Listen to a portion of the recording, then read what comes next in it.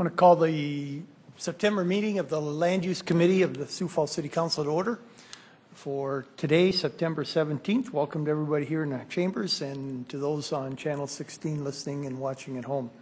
Thank you very much for being here. I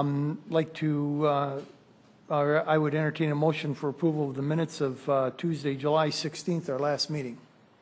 So move. Second. Okay, all in favor? Aye. Aye. Opposed, motion carries. Today we have a couple of agenda items ranging from TIF to annexation. And we'll start with agenda item A, annexation and some pending things that are happening. And Jeff, I guess you're here instead of Mike. Yes, sir. Jeffrey Schmidt from the City Planning Office. And thank you, Denise. Jeffrey Schmidt from the Planning Office, and this is a question and answer period for City Council at the Land Use Committee to talk about annexations. The annexation ordinance was adopted back in December of 2005 when we drafted this to try to put some of the policies that we currently had in place into law. We've been in front of the Land Use Committee twice over the last 2 years, trying to keep to this July time frame, but now it's September, so this is the third time that we've been in front of the Land Use Committee, just kind of giving you an overview of what annexations are. There's two types of annexations, again, more for the viewing public than anything else, and to try to keep them understood better, I put them in categories. You have petitioned by landowners versus not petitioned or without a petition. And this is the state law classification. On the left-hand side, 99+% of our annexations are these types of land areas. We do 15 a year and 996 acres, such as the 6th Mile and Madison Avenue, 85th and Grange, 85th in Minnesota, 85th in Tallgrass. Those are those types of annexations. Now, annexations without petitions are studies, where we take a significant amount of time to go through these. You can see we've done, in my time here, we've done 4. We started these, the July 2006 Brandy one, I'd like to highlight that for you because that's coming in front of City Council tonight to pass that resolution. We started that in January of 2004. We brought it in front of City Council in July of 2006, and we're annexing them tonight in 2013. They take about 9 years to do an annexation without petition. So you still have Prairie Meadows, Cactus Heights, and Split Rock Plus out there for annexations without petitions. And then, in conclusion, this is annexations in our waves. You've seen this now 3 times. We have approximately 50 annexations out there that we need to bring forward to you for decision making. These annexations without petitions are in waves. They're highlighted here. We have an annexation program that we try to stress to the public to understand when should we expect to be annexed or how does the annexation work. Again, we never had this in place prior to 2011 when we put it into process and brought it forward to this Land Use Committee. But we're, again, trying to communicate better with the public so that they understand what annexations are. So really with that, I just wanted to open it up to questions for you to see if you had issues and concerns about annexations. Yes, Councilor Karski. Thank you. Thank you, Jeff. It's an interesting map, a lot of pretty colors, but big question, I guess, is how close do we follow that first, second, third, fourth, fifth wave? If somebody wanted to come in, there's a little green triangle, or it's pretty much contiguous with our city limits. It's the fourth wave, which is how many years out? Sure. 20. 20? Yep. I mean, do we follow that? I mean, is that like, okay, we're not going to do this until we do that, or is it? How hard and fast are we on these things? We're not hard and fast on these things. That's why they're not in time frames. They're in waves. And the waves really try to just generalize to the public when should they expect to be annexed. For specifics, when we look at first waves, you can see they're a little bit closer to the city of Sioux Falls. Most of the first waves are internal to the city of Sioux Falls, and they're already in city limits. They should be annexed first. We're looking at one on the west side of town right now. It's in the city of Sioux Falls. It's in city limits. We should, on the west side of town, annex that property first. The other one we're looking at is Cactus Heights in the northeast part of town. That's in second wave. It's internal to the city of Sioux Falls. It has a couple other issues, but that doesn't mean we're going to do all of the first wave annexations before we get to that one at Cactus Heights. So that's more specific how we answer your question. Okay, so if a property owner wants to annex their land and it's not even in the first through the fourth wave, we wouldn't say, well, we don't really have plans for that, but this would fit based on what you're looking at? How do we go about that? Yes, that's correct, but it's not property owner, it's property owners. You know, Cactus Heights is probably 50 to 60 property owners. Prairie Meadows is 60 property owners. So I usually have one that comes and goes, I want to be annexed. And I go, yeah, but what about the other 60? So how you manage those, that's why it takes you 9, 10 years to say, okay, it's time to be annexed. Okay, thank you. Councilor Staggers. Yes, Jeff. The issue we're going to deal with tonight, where's that located at? Okay. Brandy Avenue is at 85th and Western Avenue. It's this blue one right here. It says it's a fifth wave. Actually, it's just to the west of that, sir. It's at 85th and Western Avenue right here. And Brandy Avenue is on the southeast corner. They were surrounded by the city limits. They had Brandy Avenue as their access point back in 2004. A development was taking place that needed Brandy Avenue to develop. So we brought this discussion forward that says everybody needs Brandy Avenue in order to develop. And so we started the process to say, come into the city of Sioux Falls. There's 3 houses on the east side of Brandy Avenue. We signed this agreement back in 2006 with them, and now in 2013 they've all signed it again saying we want to be in the city of Sioux Falls. We're going to hook up to water, sewer, fix the roads. So they're signing the petition saying we want to be in the city of Sioux Falls. Okay, just to clarify, it's we're not coercing them to be annexed, is that right? They're voluntarily wanting to be annexed? Yes, they are volunteering to be annexed. Okay. I wouldn't want to say coercing. Well, sometimes we do, but Right. yeah. They are volunteering. They have signed a voluntary petition, these 3 property owners that you will see tonight, correct? Okay, Yes. sounds good. And hook up to utilities and pay for them. Okay. Yep. Spend lots of money. Yep. Councilor Anderson Jr. Okay, this is at 85th and Western, correct? Correct. Okay. Is any part of that Ronning development that's happening down there by the Harrisburg schools? This annexation? It's in that vicinity, but no. Ronning's development at 85th and Western's on the southeast corner. Brandy's adjacent to that. The Harrisburg schools are the southwest corner at 95th and Western. So it's a quarter mile, half a mile away from the Harrisburg schools. Where are we at with that Ronning development as far as annexation there? Has there been any discussion? The southeast corner of 85th and Western, the Ronning development was annexed back in 2003. Okay, so that is within the city Correct. going south. Going south. Yep.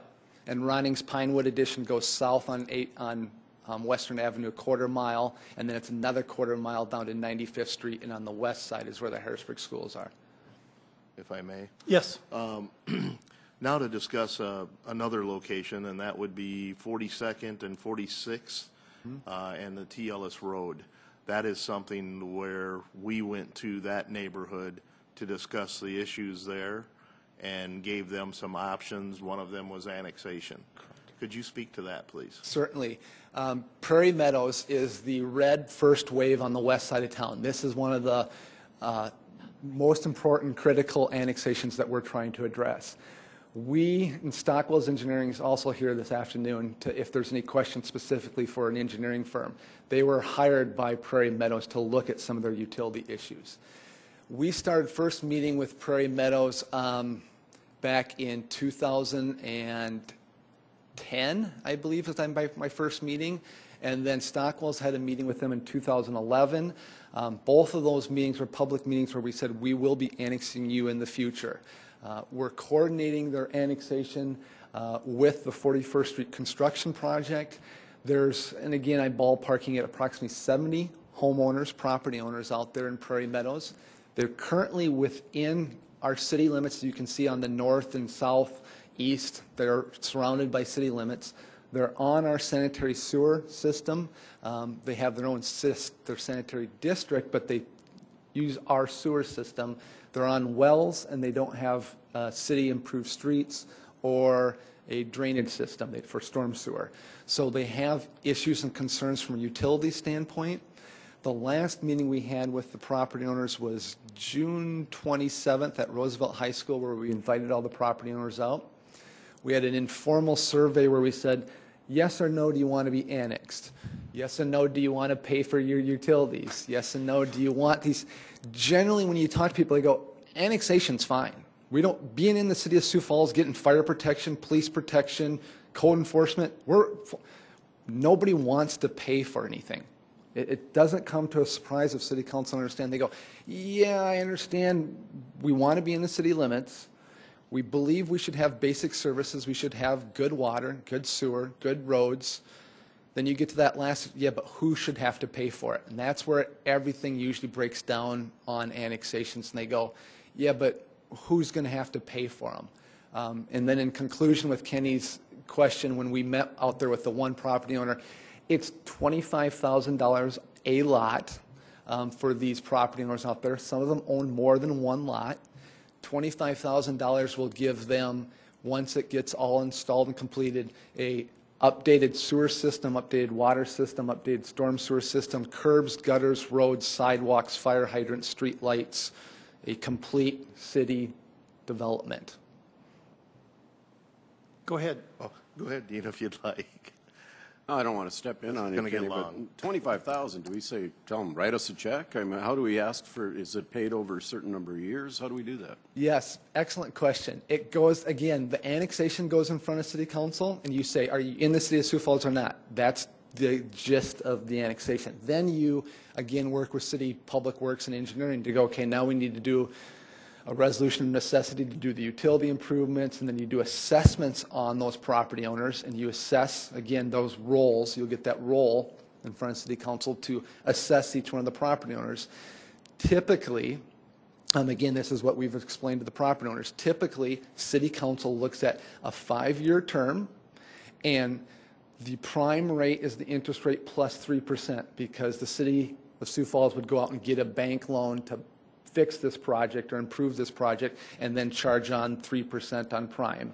So it's interest rate plus 3%, 5-year term, and then we do an assessment on those property owners. And then, again, as I was telling Stockwell's, I got a phone call from a gentleman that's interested in buying a house out there today, and he said, so, but I don't have to pay it off over 5 years, do I? I mean, I can pay it off immediately? I'm like, yes. Or you don't have to pay it off in less than 5 years either. You can go and get another bank loan, a 20-year bank loan, and pay off this 5-year loan. And all we're saying is you have 5 years to pay us back. So that's the long answer to your question. Councilor Anderson? Okay. Okay, as we go through this, I guess what I'm trying to get to is using this properties out here as an example of some of the pitfalls and challenges when we are looking at these 50-plus properties to try to annex them in. As Jeff said, you know, we've met with the property owners out there. A few have contacted myself, and thanks to Jeff and Stockwell Engineering and our city planning and engineering offices, we met with one of the property owners to discuss some of the issues out there. The drainage is something that is real interesting. The yellow box next to the red section on the map, is that the cornfield?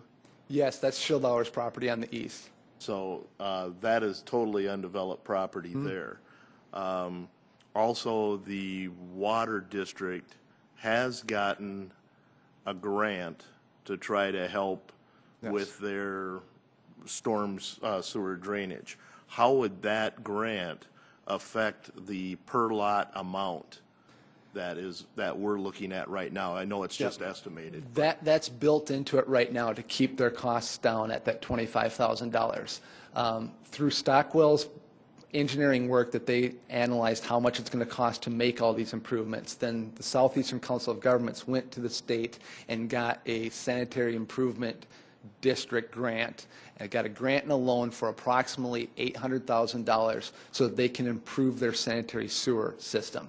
They can't get funds for water, roads, or storm sewer, but they can get sanitary sewer funds in, again, this ballpark of $800,000. The $25,000 figure is after that $800,000 considered, because again, it's $2 million for storm sewer and $2 million for roads and $2 million. It's an expensive project to improve everything out there. And then again, when we've given all this information to the property owners, again, Stockwell's has presented it in sheets that says this is what your 5-year monthly costs would be at 3% plus prime, and they've laid out all those costs. Now, also, since they are already on our storm sewer system, Sanitary sewer system. sanitary system, excuse me, and with some of the problems that are out there, because to the south of this property is city property, and it is developed with curb and gutter and some storm sewer. What I was, in our discussions, this area basically was developed with the minimum standards. And after taking a drive through that area, I had some major concerns about how the drainage is impacting this unannexed area also. With that being said, we talked about the number of years that we have, the 5 years for payback. And if I could get someone from Stockwell up for a moment, I'd like to. In our discussion, we talked about the 5-year, but I would like you to also explain how your company does that interacting with other smaller communities. John Brown with Stockwell Engineers here in Sioux Falls. We represent Prairie Meadows. We also do a fair amount of work for you folks. And we also represent small communities, as you indicated. A lot of times working with smaller communities and just different communities really as a whole, to try to make these projects a little more feasible for them, we spread out those terms a little bit longer, and then we don't necessarily tack on as much of an interest rate to cover your costs. So when we deal with some of these other smaller communities that are looking at these same situations where they do a resolution necessity to annex them, but then they also do a assessment project to assess utilities, water, sewer, things like that. We go through this same process where we educate the council, we educate the public, the people that are affected by it, and then the hard part is the cost and how do you pay for that. And so what we try to do is lay it out the best we can so that they realize what those costs will be, and those are just estimates at this point. But then you go through the process of annexing them and doing the resolution of necessity to assess those utilities, and then over what you try to do is a little bit more like a 20-year term, maybe, rather than a 5 or 10, because that has a tendency to be a little more feasible for some of these individuals. Now, that just gives them an opportunity to do that. A lot of people want to pay it off right away because they don't want to pay the interest. They don't want to spread out those terms. Okay. Thank you. Mm-hmm. Oh, go ahead, Dean. For Jeff, if I could. This neighborhood out here, Jeff, there's a lot of newer homes out there. I mean, they're not that old. I mean, there's some older ones, there's some newer ones, kind of a good mix, real close to Pettigrew School. What kind of joint zoning do we have to prevent this from happening in the future? I mean, how did this happen, or how can we prevent this from happening? Oh, boy, that's an excellent question. This Prairie Meadows district was back in the 50s and 60s, and in 1970s, they had a septic system that was really bad, and the federal government came to the city of Sioux Falls and said, you need to take them in the city of Sioux Falls. And that's where they came with the Prairie Meadows Sanitary Improvement District. That's the history of Prairie Meadows. Since that time, they've added significant amounts of homes on that district, which they really shouldn't have, because I even have a letter from the city engineer, Ray Jorgensen, back in the 70s saying, well, we'll do this as long as they don't add more homes. but they did. How do you control houses outside of our jurisdiction? It's working through the counties and with the counties. And you can see that a lot of these are large subdivisions. I mean, Pine Lake, Split Rock, Pine Lake Hills, Revillo Estates, the Polo Grounds, and they were developed or approved maybe in the 60s and the 70s, and their lots were approved out there, and they're still being built on. Nowadays, in 2013, if someone came in and said, I want to build a housing subdivision in your growth area and want to put up 100 houses, they'd have to go through your body as the joint planning and zoning, and then they go to your joint elected, and you would make that decision going, is this the appropriate thing to do to let a housing subdivision be outside of our city limits on septic and you would decide that. That's how it's done. We're fixing the sins of past 40 years. These aren't new subdivisions that are coming in. When you say it's up to us, I mean, to approve something outside, you mean up to us in conjunction with the county, or? No, it's in our joint area. Okay. In our joint area. Okay, so because it's in the joint area, we each get a vote on it. Correct. So if we approve it in the county, okay. Yes. I got you. And not to pick on one, but I'm going to pick on this one. There is on South Louise Avenue, there is a housing subdivision on South Louise Avenue that's not in our joint area. It's outside of our joint area that got allowed in Lincoln County to be built out there. At some point, in 30 years, 40 years, and 50 years, they're going to have issues and concerns that a future council in 40, 50 years is going to sit here and go, how did they allow this development on South Louise Avenue to come in and be developed? And we're going to go, it wasn't in our joint jurisdiction, the county approved it. You sit there and go, haven't we learned from our mistakes? Mm-hmm.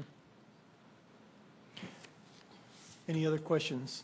Councilor Anderson. Not so much a question, but I think that this discussion needs further review, and especially as we look at having up to 50 different housing areas that could be annexed in the very near future, and how each one of them is going to have their unique issues in trying to meet our city codes and our requirements. And then also taking a look at some of the developments that have been done with these minimum standards. The development out in that area, I would say from the cornfield to the west, where it butts into this unimproved area, let's say there's 8 blocks there. Out of the 8 blocks, 6 of them do not have storm sewer drains. And even though our engineering, with all due respect, says that it's not impacting this undeveloped area, we're getting ready to add 2 retention ponds on the expansion of 41st Street because everything drains to the north, right through this development here. So I think when we had our discussion with the one property owner, he kept coming back saying, well, the city did this, and there was one thing we really had to drive into him was that we had nothing to do with this. What we're coming out and saying is that we can fix this, but this is what's going to happen. I asked about different options. If we could leave that as a rural, similar to like Old Orchard trails, things like that, where it was just paved roads. But because of the drainage issues, this area would have to get curb and gutter and the whole 9 yards. Orchard Heights, Hayward, the Norton, Frolic, all those were forcible annexations that everyone's different, but Kenny brings up a point. The one issue that has to be addressed at Prairie Meadows is storm sewer, and that's the one thing that they really don't want to talk about. They go, yeah, if you fix our sanitary sewer and we give us water, and we go, but you really need roads and you need storm sewer. That's the problem. And then you go, at that point, you got to put in $25,000 worth of improvements. Yeah. And if I can add, I think that Stockwell's brought up a really good point that we need to look at. How long have we sat and just used that 5-year plan for the assessments? Would it help bringing some of these in and getting them developed the proper way would it help to have maybe a 10-year or a 15-year assessment? And that's something that I hope this committee will take a look at. Other questions? I have a comment or two, and then a couple of questions. First, I agree with Councilor Anderson on looking at a 10 or maybe a 15-year plan on this financing program, which might make it more palatable and make this be a little more acceptable for the people coming in into the program. I can see where the 5-year program on a 25-year plan, you're looking at a $5,000 a year bump in your property taxes, basically, and that's in most cases a pretty good bump for most people, and so that might be something we can look at. And this is one of the reasons, Jeff, that I've been kind of on top of this and saying there's too many holes in this city. And I understand the tier, and I understand what you've told me about. It's also a personnel issue in your department because we don't have the personnel to go after this as rapidly as we'd like to be able to. So maybe there would be something that you and Mike could come back with a plan to look at some of the things that we've discussed here, and see if we need to get some people involved in this, because the property taxes alone would take care of the extra person to drive some of this, if you look at it just from an economic standpoint alone. And so could you kind of take that back to Mike, and Yes. if I need to drive it home, we'll drive it home. But I think we need to plug some of these holes rapidly if we can, because of some of the problems we've talked about and some of the problems that you've identified, and some of the growth areas that if we've identified our limits with Harrisburg, we need to take it down to there with this and with T and Brandon and that kind of thing. We need to get out there and make sure that we don't have some of these problems 30 years from now that we're going to have if we just plain let people do the kind of thing that they've been doing before. Next, if I'm a guy living in Prairie Meadows right now, and I dial 911 and say, I have a fire, who comes? If you have a fire call, emergency service fire call, we have joint response from fire. Police is not the same. You call a sheriff. But from fire, we have joint response, so the city fire trucks will come out there. The township that they're in pays the city fire department, I think, in upwards between $50,000 and $70,000 a year to help them with that. Okay. So I hear from the township supervisors that they're upset that they're paying to do fire protection. So they could help themselves if they were annexed. They wouldn't have to pay $50,000 to $70,000 a year. Right. Do the Sioux Falls police show up at all? No, because it's a county sheriff issue.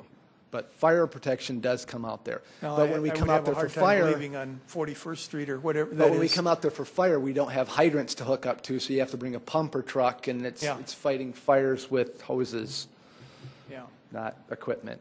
I would bet a lot of money that there is probably a police car or two out there anyway, just to make sure that things are. That's not what going Don okay. told us, but.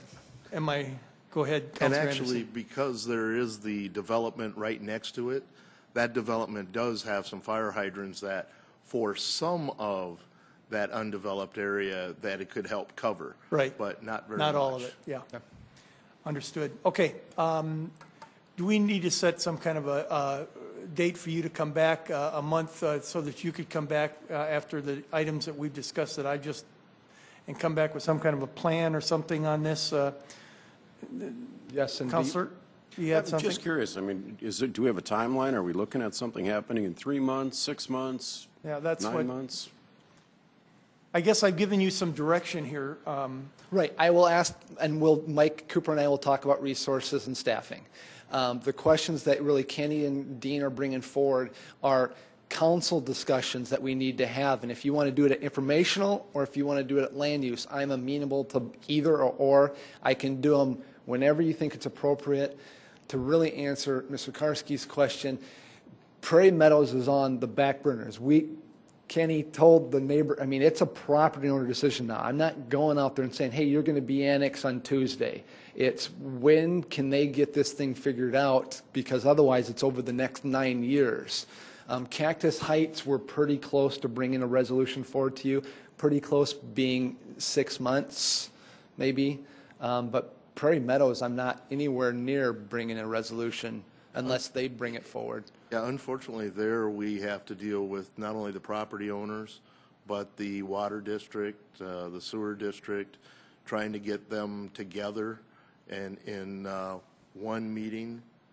And I think And they're that's waiting, something and we're they're waiting working for on now. answers from you. They want to know what's the term and what's the interest rate. Right, and that, once again, that will fall back to us as a council, as this committee. To bring us that some maybe- ideas, yeah, and that's what I was talking about. If you could bring us some ideas maybe on how we might be able to refinance that on a 10 or 15-year period. If you would just, do you want land use again or informational? Let's bring it back to land use. Okay, I will schedule something with Denise and we'll be Okay. back in land use Let's do as it quick in the as. next couple months. Would Okay. that be enough? Is that enough time for you? Absolutely. Okay. One more Yes, question, if I Steve. could, Counselor. And I don't know if this is pertinent, but with the widening of 41st Street, are we annexing some of that property already? That's been, where no, we don't have to Oh. annex anything? But to clarify, and again, I'm going to speak for Stockwell so John can jump up and correct me when I'm wrong, but when we construct 41st Street, we're improving the drainage for 41st Street. We're not correcting the storm drainage for Prairie Meadows. We're fixing the drainage for our project on 41st Street. So we bought properties along 41st Street for detention ponds, and those properties are the city of Sioux Falls, which we annexed in. So yes, we did annex properties, but not because of 41st Street or the Prairie Meadows neighborhood. Jeff, when we have that next meeting, will you bring maybe a map showing Specifically Prairie along Meadows? 41st Street, how that's going to be developed? Absolutely. I think that'll help us Yep. talk about Yes. the next step. If I can ask one. Yes, you may, Jeff, Councilor Anderson. Is there and I may have forgotten, so I'm going to ask you, is there something that we discussed and we were going to bring up today that I've forgotten to ask you? The Prairie Meadows neighborhood also is asking about the Daniels addition, and they want to know about the detention ponds, the storm drainage. So we're going to take care of that. Mark Cotter's agreed to look at that.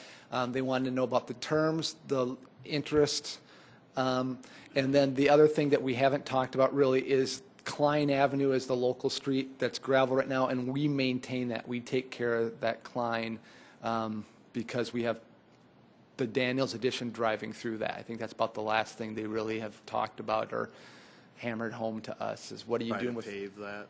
Well, we maintain it. We haven't paved it yet because that just elevates again more responsibility for a city on property that we're not really in the responsible city. for. But do we maintenance the gravel portion Yes, of we that? do.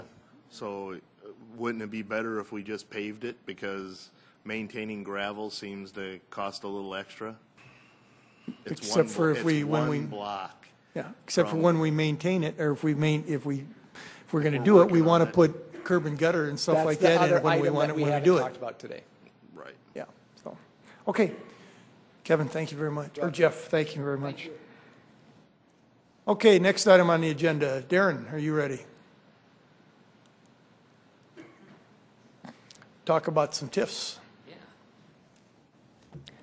Good evening, councilors. Darren Smith, Director of Community Development for the City of Sioux Falls.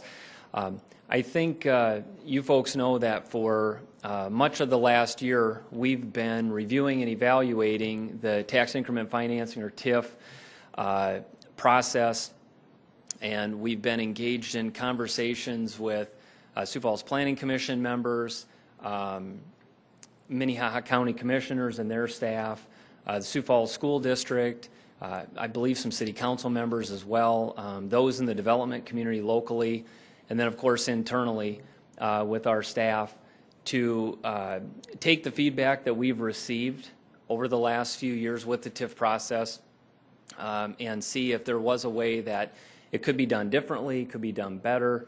And so Brent is going to provide a very brief presentation tonight. As you know, we were here a month ago to talk about the direction we were headed and what we felt good about. And so I think you're really going to like what you see tonight. And then our intention would be to bring this forward to the City Council as early as next month, and then there will be a more detailed presentation and a portion of the changes that we'll be proposing will be in ordinance. So many of the changes that we'll propose will or could be done at the administrative level in executing the TIF policy, but a portion of it will be through ordinance with the City Council's consideration and approval. So I'm going to let Brent, if he's ready, just go ahead and jump in. And Thank you.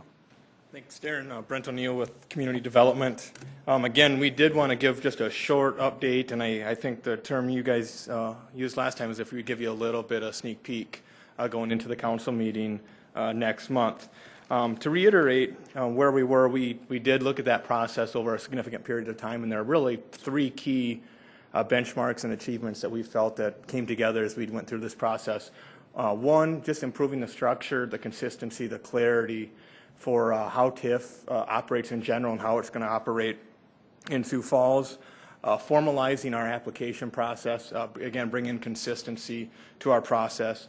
And then third, and maybe more important than anything, is just improving our level of communication with the council, the public, other public bodies, and so forth. I would like to touch on two things in our presentation today. One is just that notification process, which is really tied to the communications piece. We did talk about this a little bit at our last meeting, but this, I think, is a better clarification of what our proposed changes are. The first is we're going to commit to notifying the City Council, I mean, literally at the onset of receiving a TIF application, if for no other reason, just to put it on your radar that that application is in and is going to be brought forward for consideration at a future date. The next item are related to both the Planning Commission hearing of TIF districts and the City Council's hearing of TIF districts. Under the current procedures or old process, we've been required to go to Planning Commission once and City Council once. And our commitment going forward is to bring them to both bodies twice. As we talked to the Planning Commission, they are looking for just a little bit of an informational update as soon as we get an application, but prior to the meeting where they're actually asked to vote on a recommendation. And then the same with the council. We want to work with you before we bring it forward on the hearing date to get you the information you need ahead of time, whether that's through a detailed memo, a land use meeting, a informational meeting, or even maybe we take it to the regular council meeting once before that public hearing meeting. But the real goal in that is to add extra opportunities for you guys to review it, ask questions, dig deeper, get a better understanding and a better handle on things before we move it forward to a vote. And then the third thing is providing more advance notice to the taxing entities. Right now we're required to provide a notice to the county and school district at least 10 days before the Planning Commission votes on it. And we've certainly always met that requirement, but we're going to try to do a better job of getting it to them farther ahead of time too, so that they don't feel that it's so far down the path before they have a chance to provide comment as well. A key component that we talked about at the last meeting that we wanted to reiterate here, you know, we do have some opportunities for additional input, but it really doesn't affect our time frame for approval. In fact, our process as a whole probably tightens up the schedule a little bit because it brings some conciseness and some level of uniform procedures forward. We really feel that as we take this process forward, we're looking at a 3 to 4 month approval time frame, even with these couple additions. The best we could do it under the old process was 3 months. Oftentimes it would take 4 or 5, even 6 or 7 months by the time we had quite a few conversations and went back and forth through the process. So the clarity in the process will help us accelerate the approval schedule. And then the last thing Darren alluded to, coming to the full council in October with an ordinance. And as we've looked at it and the various things that we could put in ordinance, the one thing that really emerged as the key thing was our application and a potential application fee. The application, again, is just a uniform way of kind of that entry point of TIF into the city. The old process involved a letter that spelled out some key details, but our application requires some more uniform submission of materials. But the important thing that we're going to bring forward in October is a proposed fee. And the fee really has two purposes: trying to recapture the fees and the expenses and the resources that the city puts in when a TIF district is created. Those include costs such as any third-party hiring where there's a direct expenditure involved, but that also involves the internal resources, the number of staff that are involved at various levels, reviewing this, negotiating, and so forth. The fees, we've discussed with others. We're continuing to discuss. Certainly, we've got some ideas in mind what we need to have that fee at to recover our costs, and we've also compared other cities just to see if our costs are in line and our recapture component is in line. And those are, they vary fairly widely. I mean, as low as $1,000 to as high as $10,000, and even at that $10,000 level, there's some contingencies that provide for cost overruns and so forth. As we're discussing our proposal, it's really going to fall somewhere in that range and likely in the middle. So that's what we want to bring forward in October. With that, Darren and I would be happy to answer any questions you have. Council members, questions? Councilor Anderson. That's the number one question as you were giving your presentation that came to mind. Are you looking for a recommendation from this committee, or is this just an informational? It's both. It's informational, but as we take it to this committee, we certainly want your endorsement and your blessing as we take it forward. Absolutely. Okay. And do we have any TIF applications in the works right now that you can speak of, I suppose? Sure. It seems that from time to time our door gets knocked on and people talk about a potential project here or there. There's nothing in the hopper per se, but we are having conversations about potential projects that likely, as the people we're talking with build the model of their project, they would likely make a TIF request. Councilors, anything else? I would like to go ahead. Sorry, I apologize. One other thing on the application process. Are all the applicants disclosed? Let's say if it's a certain corporation, is the owners of that corporation, are those disclosed so that you can read that within the TIF? Not just the company name? Sure. If I understand the question correct, you're asking about situations where a company has a very anonymous name, but it's tied to very specific entities or something like that. The application, the requirement, I think, as we're putting it together, and I think we can discuss that point a little bit, the intent is that they provide the entity name that's applying, but that there really won't be any secrets about who the principals are of that entity. I mean, certainly if company X is applying for a TIF, they will be represented by certain principals, and we'll be talking with those principals, and that will be fully disclosed as we bring them forward to this level.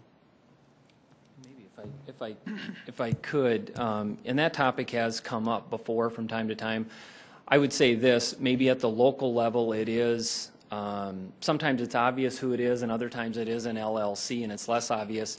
Even when there is an LLC involved or a group that has formed, those are required by law to be registered with the Secretary of State's office. So it's not that that information has not been public or available. It's just that sometimes it requires the extra step maybe of going to the Secretary of State's office or website, doing a quick search on that LLC, and then it will say who the primary partners are. If I may Yes. continue this, I guess my feelings on that is if they're going to ask for TIF money from the city, then we should know who's asking for that money. Absolutely. We shouldn't have to go another step. Yeah, no, I totally understand, and I think it's probably fair to say that if that question were posed, to those, and it were made clear that that's an expectation that whether it's one council or the entire council, I think it's safe to say that that information would be provided, or else that application would probably not go very far. Thank you. If I could, just one other thing for clarification, going back to Councilor Anderson's question. I think what we're looking for tonight, maybe more than anything, would be, and it's not required and it's at your discretion, would be perhaps just support to, bring it forward to the council. And we do not have what Brent or I would consider, an application per se for another TIF project.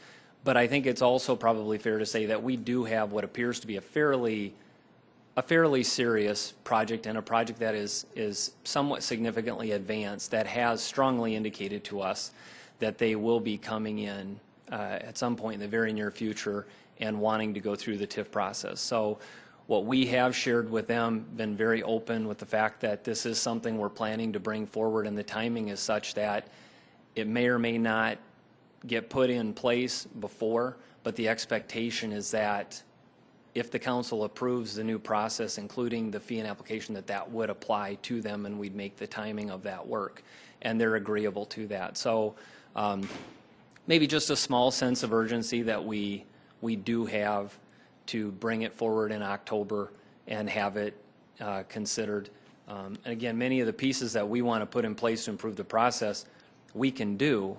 The one thing we cannot do without the city council's approval is the creation or increase of a fee. And so that is the one that's really contingent upon your approval, is the fee. Yes. So with our approval tonight, you would bring a more detailed plan of the TIF process to an informational? Absolutely. Our plan, and again, we're open to feedback on that, our plan would be to bring an ordinance forward in October that would have a first reading with a detailed presentation, and then a second reading for your vote. So we're open to an informational, but with a first reading, that essentially would be 3 presentations of it. And I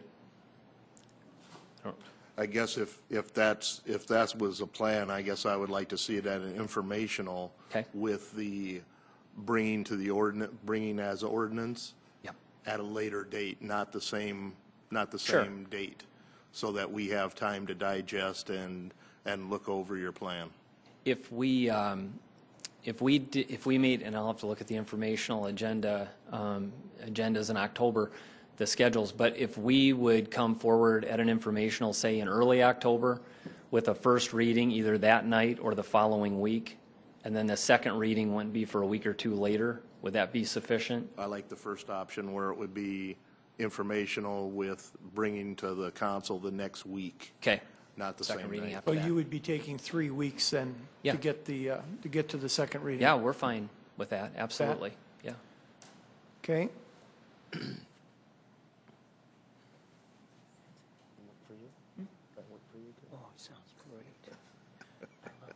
That will work in October.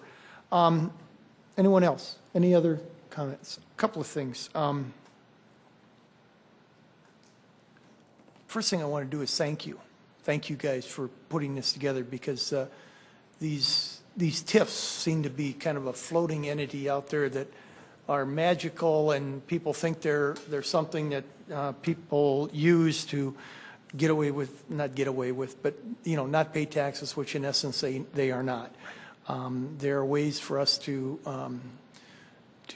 entice people to do projects and help and do some financing with them, and they are wonderful places to use them. There are right places to use them, there are wrong places to use them, and by tightening up this application process and putting a process together on it, we're going to make sure that, number one, we're much more transparent on it for the public in Sioux Falls and for the people at home, and also for us to make good decisions. Not that we haven't made them before, we have, but we need to have this, and I think I congratulate you for doing this, and that's why I wanted you to keep coming back until we get this right. I would also think that what Councilor Anderson was saying, to bring it to the informational first is the right way, rather than back to this group, because now we've got an idea. Let's get it to the informational, to the whole group, and then move it forward in a relatively fast manner, so that we can get it prepared for the next one that comes out and is ready, and we can use the procedure. And if it needs to be tweaked a bit there, we'll tweak it. But and I would also remind you that that really the final vote does come right down to the group on Tuesday evenings. Absolutely. As to whether or not they're used. And so to do this, this will make it a lot easier for us to know what's going on. Yep. And that's the main thing, that we're looking out for the people of Sioux Falls and the proper use of our tax dollars. So thank Absolutely. You. Yeah, thank you. I would entertain a motion that would direct, and I'm going to put it that way, direct you, Darren, and your department to make a presentation of the proposed ordinance to the October 1st informational meeting, okay, with ordinance ready for the subsequent council meetings on the 8th and 15th for first and second reading. Would anybody be willing to make that motion? Okay. Since we're not what? Since we're not doing a recommendation because we don't have the plan in front of us, I think that's the appropriate thing to do. So I'll motion that we bring this to the informational October 1st. Any seconds? Second. Okay. All in favor? Aye. Aye. Opposed? Motion carries. Okay. Thank you. Open discussion. Is there any open discussion from the committee? Okay. Motion to adjourn? So moved. Second? Yes, sir. All in favor? Aye. Yep. Opposed? Motion carries. Meeting adjourned. Thank you very much, City.